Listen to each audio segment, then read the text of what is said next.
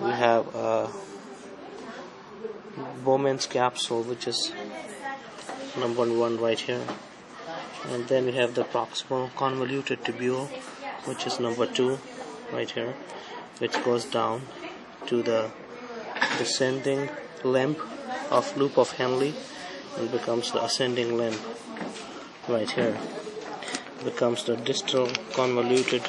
tubule right here, and then changes into the collecting tubule, and then further down it changes here to number 6, which is the collected duct. These two here are the articulate artery and vein, interlobular artery and vein.